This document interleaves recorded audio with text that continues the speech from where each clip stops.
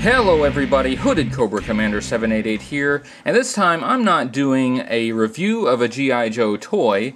Instead, I wanted to do something a little bit different. I wanted to do a video that might hopefully be useful to collectors of vintage G.I. Joe. Since there seems to be a lot of confusion about the 1982 re-release of G.I. Joe, since the figures did reuse a lot of parts between them, I wanted to do a parts and color guide for the 1982 G.I. Joe release, so that you can figure out which character you have and how he's different from the others, even though they all tend to look very much alike. Before we get started, let me single out a few that we are not going to take a look at today. First of all, I'm not going to look at the Cobra action figures, because they didn't really use many parts between them, and they're all blue, so they're pretty easy to identify. So I don't think that really needs a guide. Essentially, if it's blue, it's a Cobra. Also, I'm not going to take a look at Snake Eyes, because again, even though he reused the sculpt from a lot of other action figures, he was the only one that was all black. So if you need any help identifying a part of Snake Eyes, if it's black plastic, it's Snake Eyes. Also, I'm not going to look at Scarlet, because she had entirely unique parts, so it is really not difficult to identify Scarlet. That leaves us with these 11 figures. And these figures do tend to look a lot like each other, because they reused a whole bunch of parts, sometimes just recolored, sometimes not recolored at all. So we're going to look at each and every one of these. I'm going to show you how you can identify which figure you have.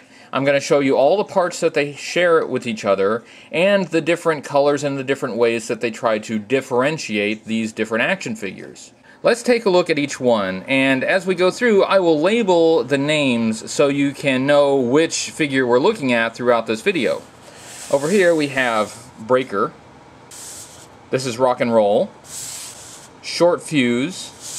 Stalker, Hawk, Zap, Grand Slam, Stealer, Flash, Clutch, and Grunt.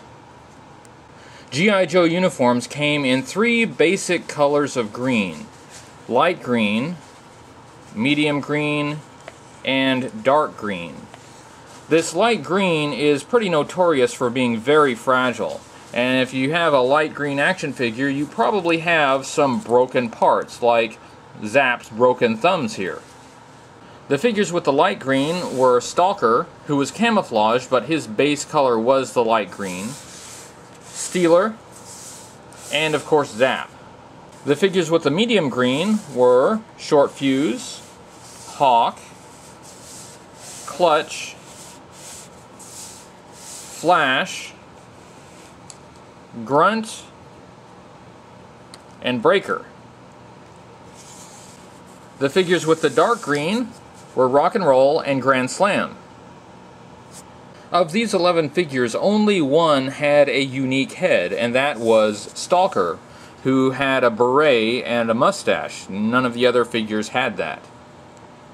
The other figures reused 3 different heads, sometimes repainting the hair so they'd look different, but sometimes they didn't even do that. So some of the figures had the same head and exactly the same hair. The first head had kind of a passive expression. It was a slightly younger face, and that head was used for Short Fuse and Hawk, who both had blonde hair, and Flash and Stealer, who both had brown hair. The second head was the bearded head, and 3 figures share that head.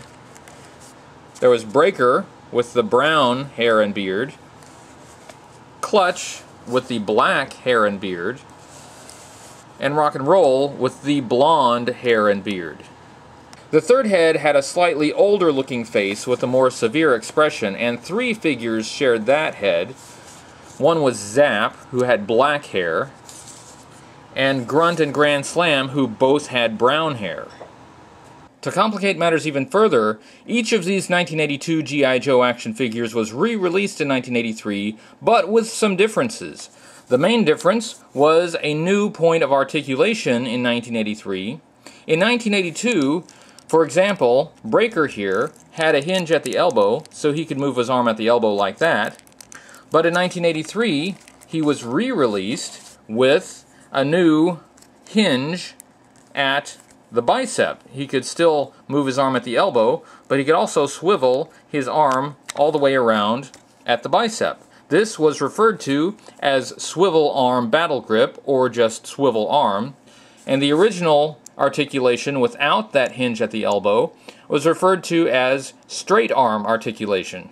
There were some other subtle differences between 1982 and 1983. Although most of the parts were the same, they actually changed the waist piece. In 1982, they had this thicker waist piece with the kind of H-shaped belt buckle, and in 1983, they had a slimmer waist piece with a more detailed belt. In 1982, the G.I. Joe figures that had long sleeves had pockets on the sides of their arms. In 1983, when they were re-released with Swivel Arm Battle Grip, that pocket was moved from the side of the arm to the front. In 1982, G.I. Joe had two action figures with red pads like this, and on their arms they had a sculpted-on checker pattern that was the same color as the pads on his chest. But in 1983, when they released the Swivel Arm Battle Grip, those pads on the arms were just painted on. There was no sculpting detail at all. One very subtle change between 1982 and 1983 was the hole in the back of the action figure. This was the hole that held the screw that held the entire action figure together, but it was also the hole in which the backpacks would fit with the peg. But those holes were subtly different between 1982 and 1983 to accommodate different size pegs in the backpacks. The 1982 backpacks had kind of a thicker and stubbier peg, and the 1983 backpacks had a longer and thinner peg with kind of a curved edge at the end. The figures had three standard chest pieces. The first was the piece with the two long straps like this, and they had a sculpted-on grenade and a knife. In the back, they kind of came to a V shape, or a Y shape. And the figures that shared that chest were Stalker, Hawk, Breaker, and Grunt. Another standard chest was the one with the short shoulder straps. You can see that they have a strap that goes between them across the chest, and in the back they come to this kind of X pattern. The figures that shared that chest were Short Fuse and Zap. Of course, Short Fuse had black straps and Zap had brown straps. The third standard chest for 1982 G.I. Joe action figures was the padded chest, and this causes a lot of confusion. The two that had the padded chest were Flash and Grand Slam, and as you can see, they have these same colored pads, and that causes a lot of people to mix up these two action figures. In addition to the standard chests, the 1982 G.I. Joe had three unique chest pieces. They belonged to Steeler, Clutch, and Rock and Roll. Steeler's unique chest piece has this weapon, this pistol with a black strap. You can see how it comes together on the back, so his back piece was unique as well. Clutch also had a pistol sculpted on to his chest, but with different straps. He had shoulder pads and this kind of brown lining on his jacket, and you can see how that carried along to the back as well.